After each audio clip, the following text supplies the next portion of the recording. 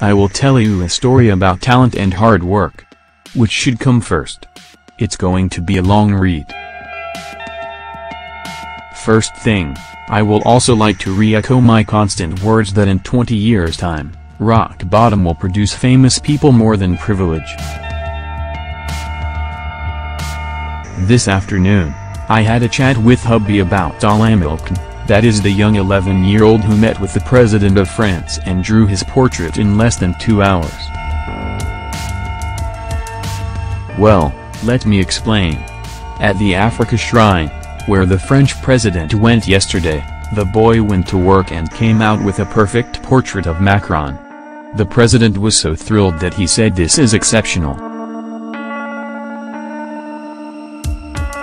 Let's talk about Olamilekan. He's from a poor background. Rock bottom background. To most of us who see ourselves as average, Olamilekan sees us as privileged. He's so poor that he said, in his family, they have to toil and sweat before they can put food on the table. So he made a portrait showing a young boy with sweat all over him putting food on his table. Olamilekan was so emotional when he was speaking to BBC about that artwork that I could sense the tears in his words. He called it his favorite. He is barely 11 years and he understands poverty and struggle so much that he could make a picture of it. Then you need to understand where he's coming from. Secondly, if you saw the house where Olamilekan was interviewed, you will understand his roots, his life and his story. I was drawn to him when I first saw the interview and downloaded the video to share with my son. You will also agree that I have posted his videos here more than twice. Let me tell you a secret that many people don't know. You see, Olamilekan has a mother who is futuristic. She understands the dynamics of success. Although poor, she is not blind. Olamilekan said, "When I was 6, I started drawing. My mother noticed it and took me to an artist to learn under him. First, she understands the place of talent, nurturing, mentoring and hard work. She saw a son who loved to draw, decided to nurture the talent by enrolling him with an artist, who will mentor and train him so that his talent can boom. This attribute that his mother showed is not learned at Harvard. As a matter of truth, the most sophisticated and learned mothers, fathers don't have it, they are shallow.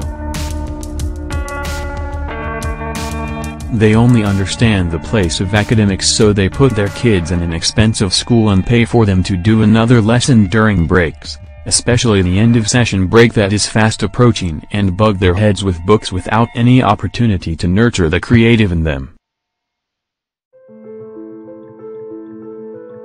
Every single soul on earth has a talent, and for most of them, without proper mentoring, they will miss it.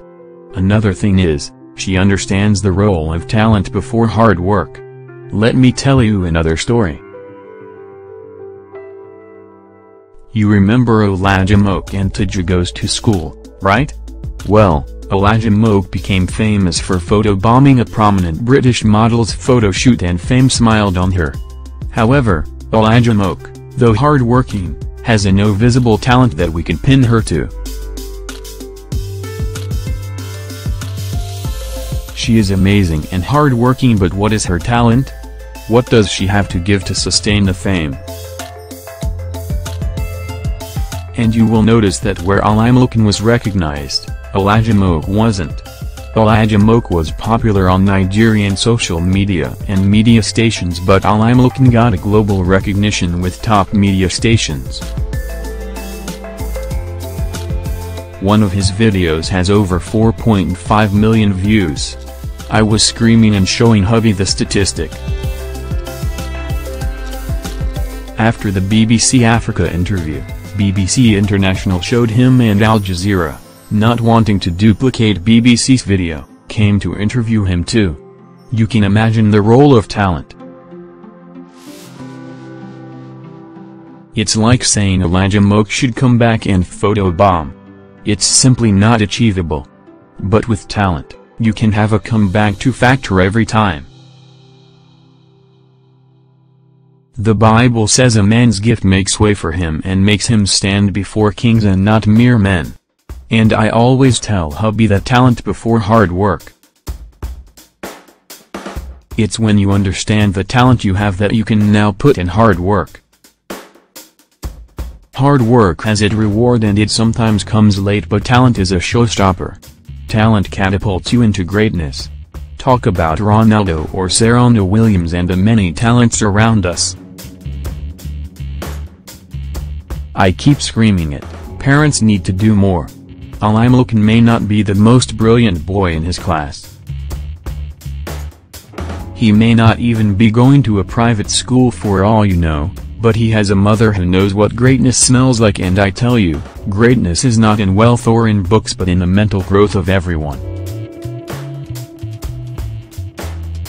The day we all realize that we need to first know the talent that God has given us and how to nurture it, that is the day we have stopped existing and have started living. Olamilekan's story can never remain the same again.